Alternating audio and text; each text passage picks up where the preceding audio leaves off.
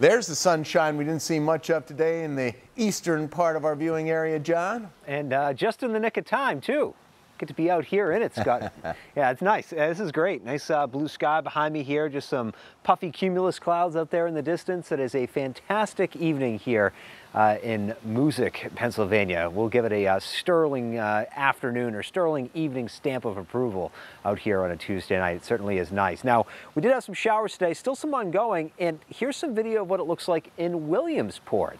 And I love this site. You've got a rainbow in Williamsport on the eve of the beginning of the Little League World Series. How about that? Maybe a little omen, maybe some good news for our boys playing from Pennsylvania. Good luck to everyone in the tournament, and welcome to all of you who might be watching from where you are. And here's a forecast for the Little League World Series for the next 4 days. Tomorrow we get things going, 1 o'clock.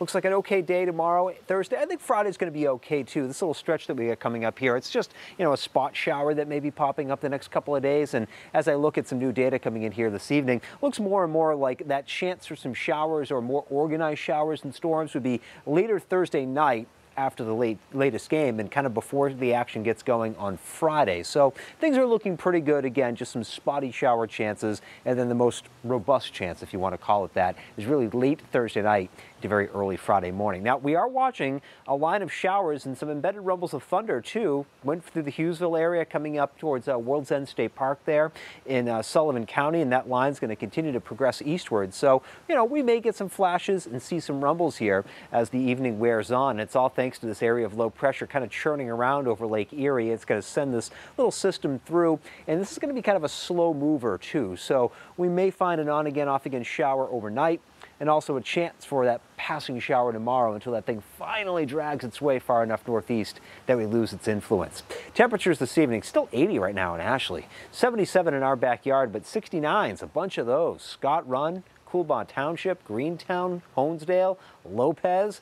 Coolest spot right now is Storuca, sitting at 66 degrees. So we'll go with a partly clear sky tonight. The showers will eventually come to an end here. It will be in the mid-60s for a low. Tomorrow, we can't rule out a stray shower in the afternoon, nothing widespread.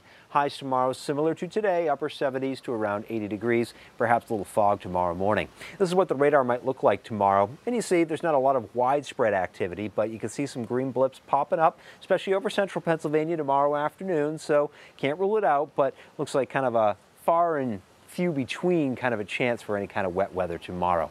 Over the next 3 days, again, just some spotty shower chances for Wednesday and Thursday, and then really a more robust chance late Thursday night into early Friday morning with what amounts to a cold front that'll be coming through. And here's how things might be playing out with that. We're looking ahead now. This is really late Thursday night. This is 10 o'clock at night. And you can see out ahead of that front some showers forming. Wouldn't be surprised if we get some rumbles of thunder in that too. This will be dragging through, but I do like the timing of it. Again, it's kind of an overnight deal while we're sleeping, kind of like what we had last night. You know, we had some pretty heavy rain overnight. 1 to 3 inches of rain fell while most of us were asleep. So not bad news there. You get it out of the way, then you wake up and things get a little better. I think Friday we'll try to break out into some sunshine by the afternoon, the morning holding that best chance for a shower. But by this time, Friday evening, I think we'll be in great shape. If you have some yard work to get done the next few days, really going to be okay. Ground may be a little wet to get things going Friday morning, so maybe a little clumpy with the grass. But by Saturday, it's good. I got to tell you, I love the looks of the weekend. See a lot of sunshine in that and some warming temperatures too. So here's a peek at the next 7 days. You've got just a spotty shower chance tomorrow, but a lot of the day will be dry. Low 80s should do it for highs. Looks a little warmer on Thursday, mid 80s. Again, that spotty shower chance. Looks cooler Friday, upper 70s. And then as we go into the weekend, looking great. Looks like we got a lot of sunshine there and perhaps heating up a bit for early next week. And again, a lot of sunshine there too. So looks like after we get out of this little stretch, Scott, great chance to dry out. But after all the rain, be out there mowing again. Stuff's going to be growing quick thanks to all the recent rainfall. Well, there's the silver lining, I suppose. Yeah, something like that. Hey, at least it'll be sunny and warm on a weekend. You'll love to see it. John, thanks.